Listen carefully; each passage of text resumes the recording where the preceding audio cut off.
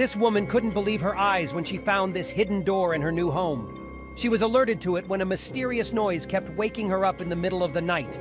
It creaked and cracked and drove her insane. But when she eventually found the source, she had no choice but to demolish the wall blocking it. Inside, she found a life-changing secret. Maria had always been an adventurous spirit, curious and undeterred by the unknown. Her life had been a never-ending saga of change and exploration, a journey to the untraveled corners of the world and her own mind. That's why when she found the old Victorian house tucked away on the outskirts of the small town of Bakersfield, it seemed like destiny, a new chapter, a fresh beginning, a mystery waiting to be unraveled. The previous owner, an elderly woman named Mrs. Whitmore, had moved into a nearby retirement home after her husband passed away. They had lived in the house for over 50 years, raising their children and grandchildren within its walls. Mrs. Whitmore had cared for the place meticulously, keeping it in pristine condition. But it was time for her to let go and move on. As she handed the keys to Maria, she smiled warmly. With a distant look in her eyes and a soft smile, she handed Maria the keys, her wrinkled hand trembling slightly. The house was more than just bricks and mortar. It was an echo of memories, love, and a lifetime of experiences. Maria had always dreamed of owning a house like this, a charming old Victorian with a rich history and plenty of character. When she saw the "For Sale" sign outside the property, she knew it was a sign that the universe had aligned in her favor. She'd spent years saving, working tirelessly at her job in the city, and finally, it was all about to pay off. Finally, the house was ready to become her home. It was time for Maria to leave her cramped apartment in the city and start a new life. She spent the day moving her belongings into the house, organizing and arranging everything just as she had imagined. As the sun began to set, Maria lit some candles, poured herself a glass of red wine, and admired her handiwork. The house had exceeded her expectations, and she eagerly anticipated settling in. As night fell, Maria, exhausted, retired to her new bedroom. The anticipation of spending her first night in her new home filled her with a sense of accomplishment. However, the unfamiliar sounds of the old house kept her awake. She heard creaks and groans, different from the city's constant hum. Suddenly, a strange, unsettling noise rumbled through the house, prompting Maria to investigate. With a flashlight and robe, she searched the maze-like house, but the noise eluded her. Returning to her room, she dismissed it as her imagination.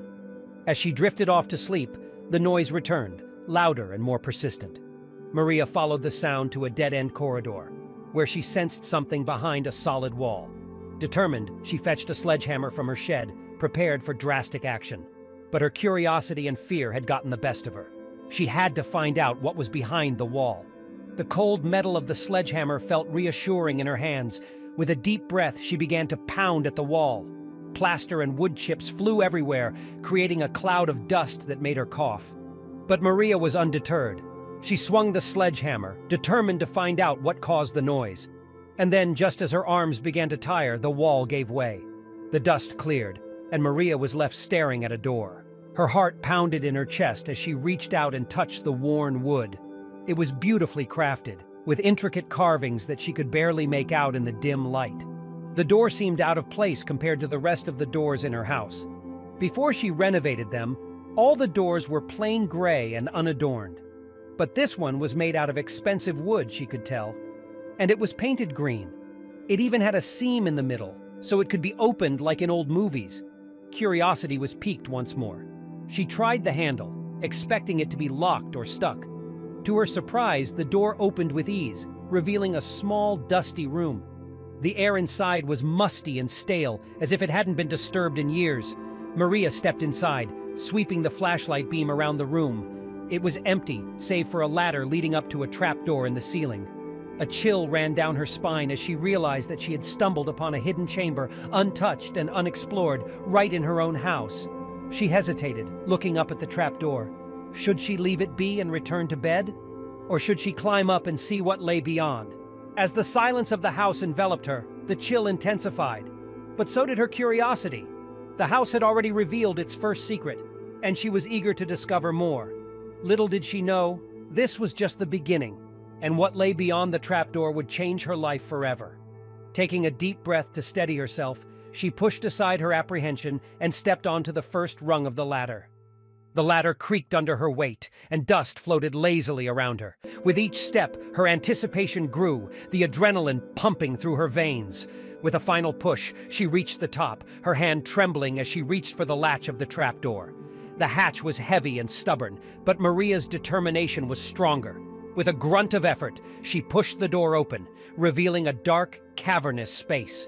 She lifted her flashlight and shone it into the darkness, revealing a room filled with a hodgepodge of old furniture, boxes, and trunks, all of them covered in a layer of dust.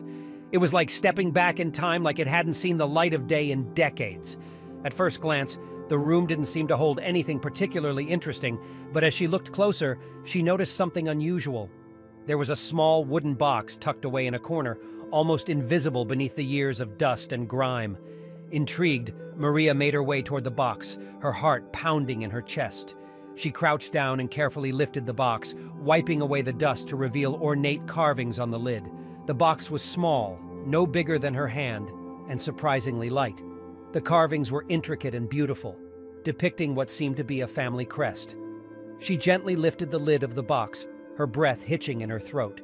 Inside was an assortment of items: old photographs, letters, trinkets, and a locket.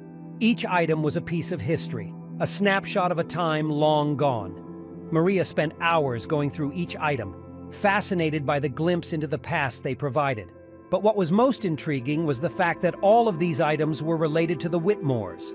Each photograph, letter, and trinket seemed to hold a piece of the puzzle that was their life. But why had they been hidden away in such a secret place? What could possibly warrant such secrecy? Remembering Mrs. Whitmore, Maria decided to take the items to her. Perhaps she could shed some light on the mystery. She carefully packed the items back into the box and descended the ladder, her mind buzzing with questions. She locked the door behind her and headed towards her car, clutching the box close to her chest. She arrived at the nursing home where Mrs. Whitmore was staying. The elderly woman was sitting in the common area, knitting a scarf. Her eyes lit up when she saw Maria, and she gestured for her to sit down. Maria complied, setting the box on the table between them. "I found something in the house," she began, her voice shaking slightly with anticipation. She opened the box and slowly started to lay out the contents on the table. Mrs. Whitmore's eyes widened as she took in each item, her hands trembling as she reached out to touch them. She picked up the locket and opened it, revealing a faded photograph of a young man. A soft gasp escaped her lips as she traced the man's face with her finger.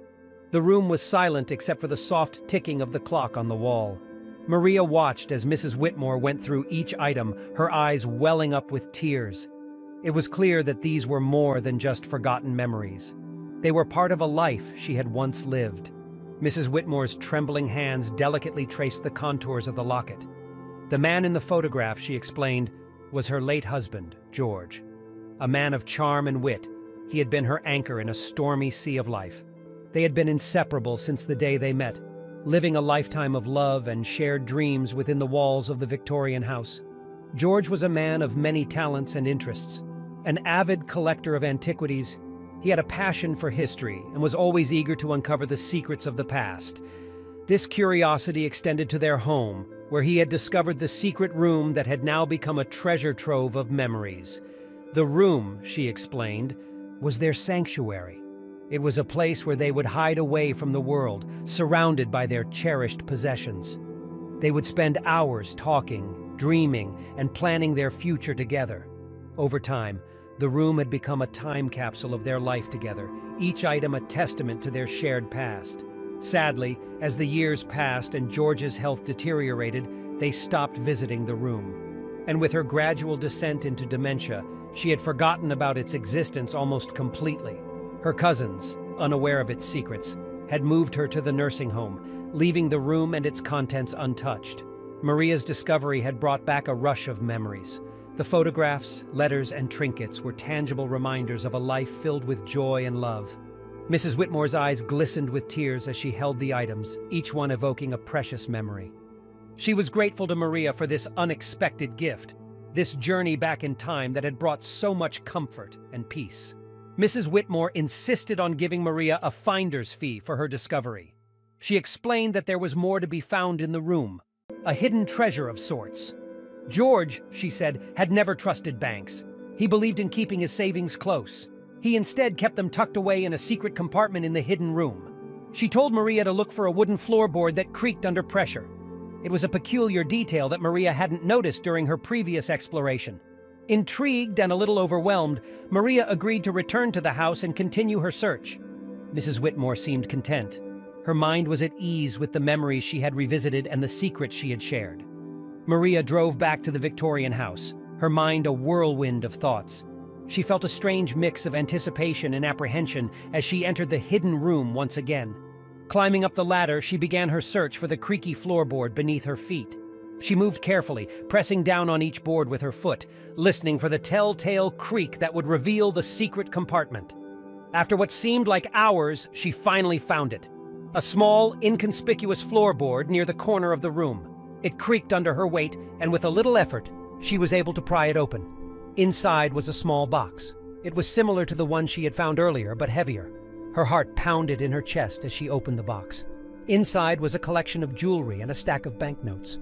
The jewelry was exquisite, each piece a work of art in its own right. The banknotes, though old and faded, were in surprisingly good condition. This was the treasure Mrs. Whitmore had spoken of. Maria was stunned.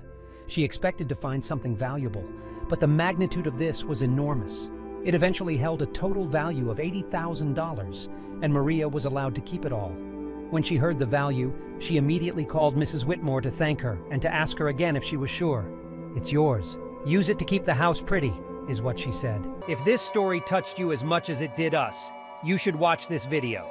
Man spots hooded strangers on his property. When he sees where they're headed, he calls the police. Click here to get the full story.